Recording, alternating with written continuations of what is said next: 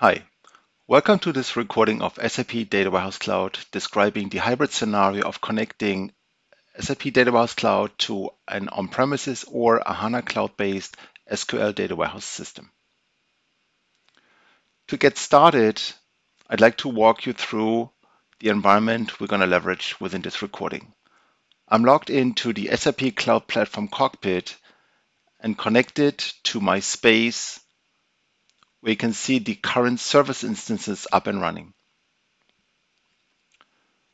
So let's move on to log on to the SAP Web IDE full stack version. As this is a full stack version running in either an on-premises environment or based on HANA Cloud, we have the full stack capabilities available, including the adapters connected to a DP agent to load data into your SQL data warehouse environment.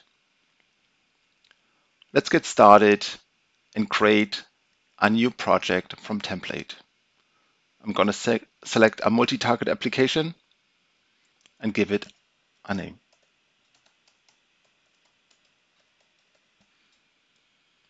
Type next and finish.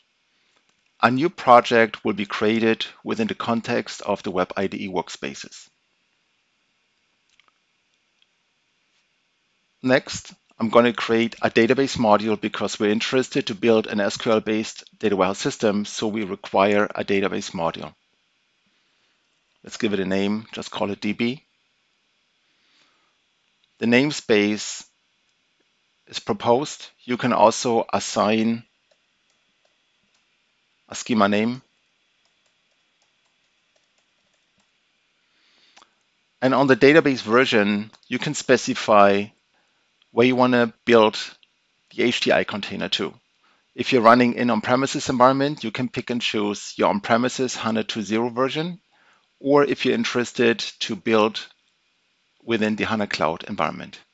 I'm going to select HANA Cloud for this use case.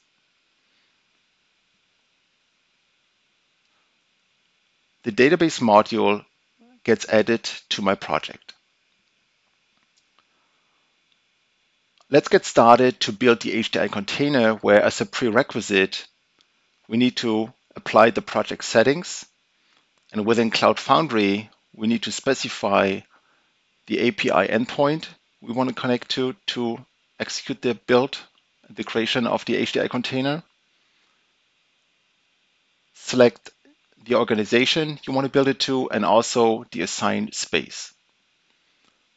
Once done, save and close. And we're good to go to create the database module, like creating the HDI container. Let's switch back to the HANA Cloud Platform cockpit to validate the current existing instances. Okay, so we're back in Web IDE, and what we're going to do right now is kick off the build to have the HDI container created. We can monitor the process if we switch back to the SAP Cloud Platform cockpit, where we see and identify the new container being created. The status is in process creating.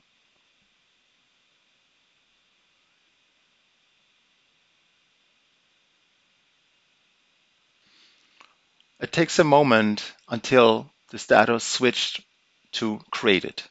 Let's go back to the Web IDE. The build process is still running and finally switched to completed.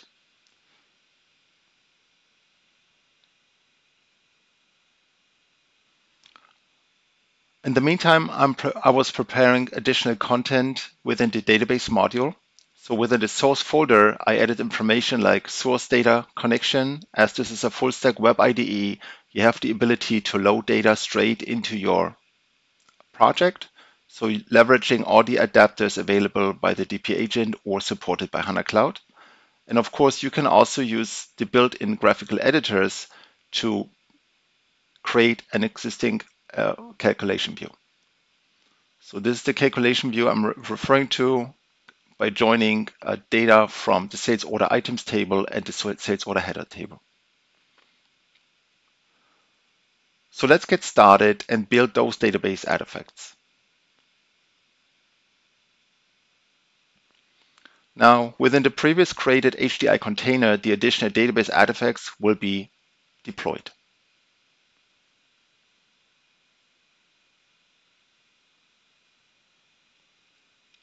And it completed successfully. To validate, we can open the HDI container. So we'll switch to the connected database explorer. And the new created container is being assigned to this environment. Once we click on the column views, the created sales order items calculation view becomes visible. Once you run a SQL statement like a select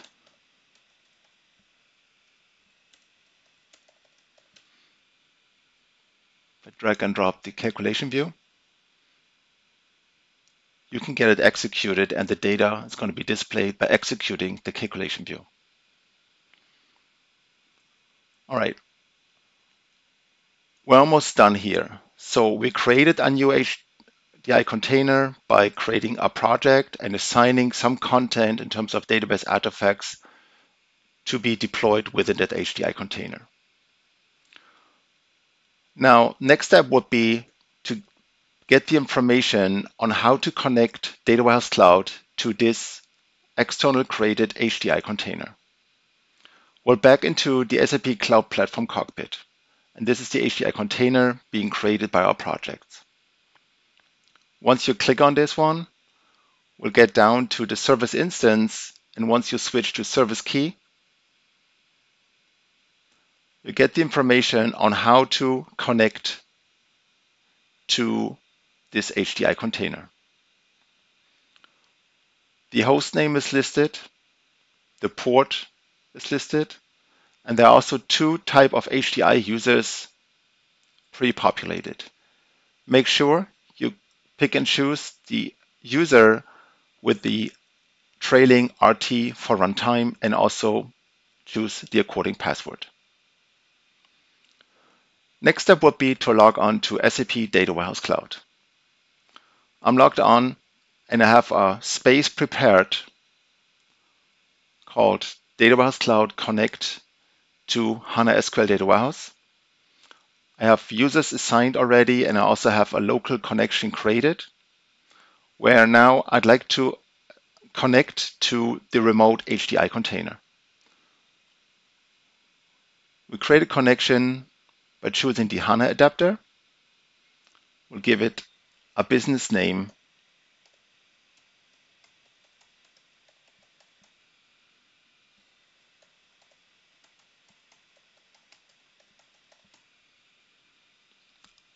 Pick and choose the according data provisioning agent.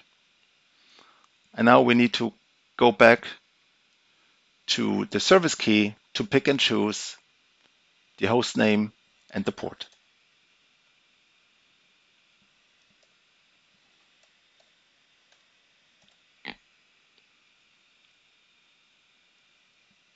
Let's take the according user. Again, make sure to use the trailing RT user as runtime. And also copy paste the pre-generated password. Once done, create the connection. Within this step, we're connecting Data Warehouse Cloud to the remote HDI container environment.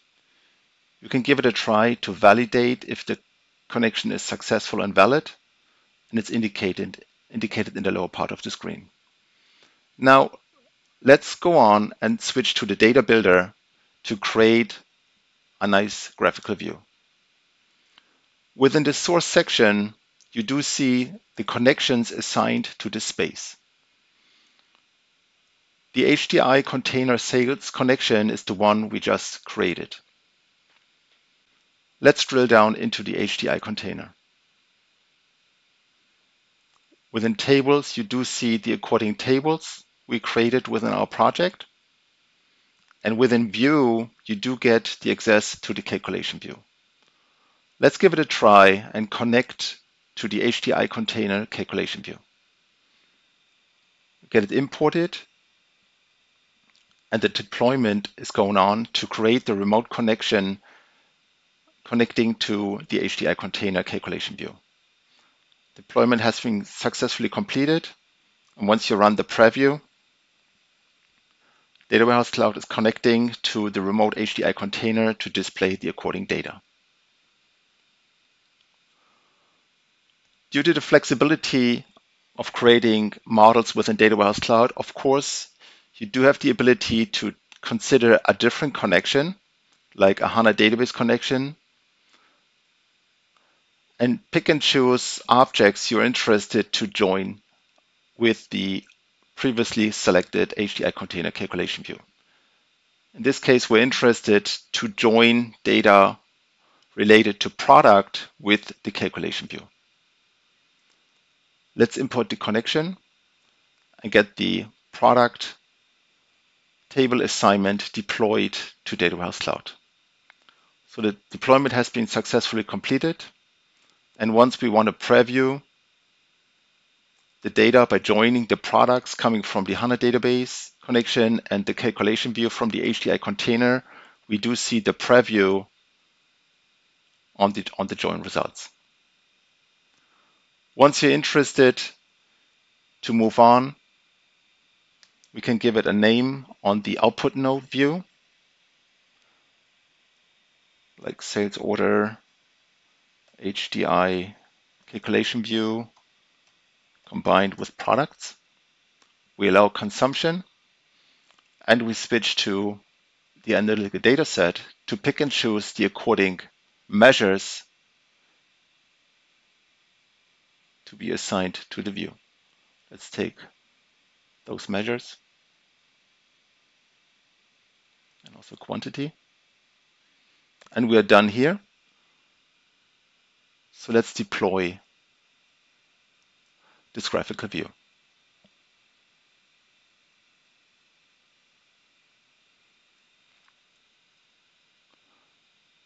The deployment is going on and it takes a moment to complete. Now status has changed to deployed.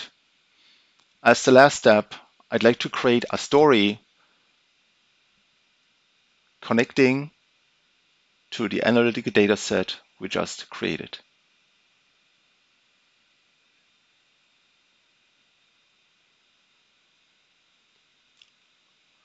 Has been added to the story. Let's create a nice chart by choosing the according measures and also adding the according dimensions, like fiscal year period, sales org, and some product information, like product ID and product category. On the left, you do see the view on the data using the Data Warehouse Cloud model we just created by connecting data from the HDI container calculation view and the remote data HANA connection related to product information. Thank you for watching this recording.